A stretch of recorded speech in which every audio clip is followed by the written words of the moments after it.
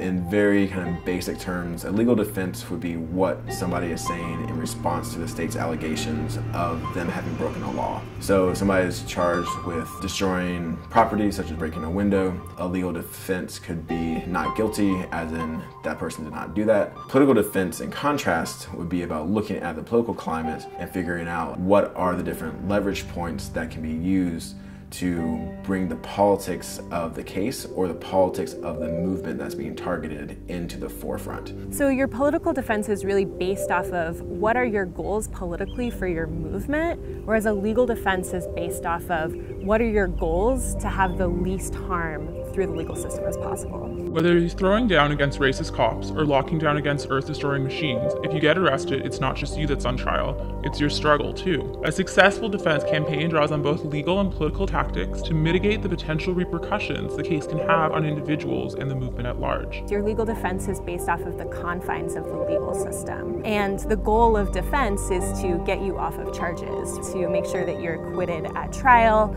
or you negotiate a plea that's favorable to you and avoid going to trial if that might be the best thing in your particular legal situation. Whereas a political defense can sometimes actually butt up against that normal legal defense. There's different costs that can be involved, but there's also a lot that can be gained through taking a political approach. This approach moves away from the realm of what is deemed legal by lawmakers and steps into the larger realm of ethics, morality, and liberation from all forms of oppression. It can also include defendants deciding that they're not going to cooperate with the proceedings against them. Notably, different Puerto Rican independence fighters and some Black Liberation Army soldiers back in the 70s and 80s decided that they were taking a prisoner of war approach to their cases. So they rejected the legitimacy of the US government to file and press charges against them and refused to cooperate in the proceedings at all. Those prisoners of war were convicted despite their lack of participation, and many of them sentenced to decades in prison, a good number of who are still serving this time. It can also mean trying to put pressure onto the legal system itself, calling campaigns, reaching out to the prosecutor's office or the judge, writing letters to the judge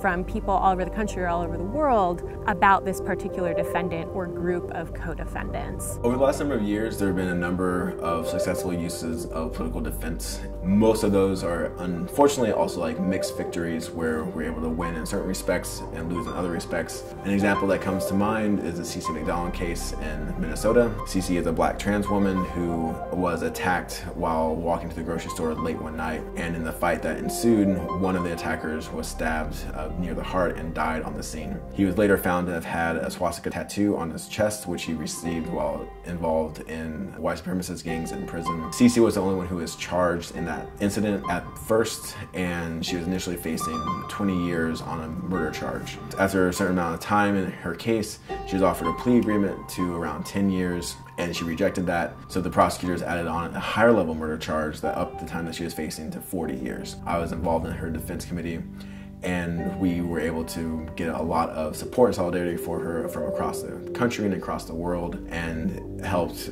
expose that prosecution for being a continuation of the racist, transphobic attack against CeCe that the white supremacists in the streets had begun by attacking CeCe and her friends. As a result of that pressure campaign, in combination with her defense that her legal team was working on, she was able to accept a plea agreement to a lower level felony charge of involuntary manslaughter. She had to serve about an additional year of prison time, and she's been released for a number of years now and has been involved in a lot of public organizing, public speaking in pursuit of justice for trans people, particularly Black trans women, because of the large numbers of trans folks and Black trans women in particular who are assaulted and targeted and murdered in the streets. The legal system is meant to really individualize people and to isolate you from one another, and it's good at doing it. And so the more that we can maintain communication with one another, the more that we can maintain our solidarity with one another. There are plenty of people who are charged criminally that'll fold on somebody else in order to save their own self.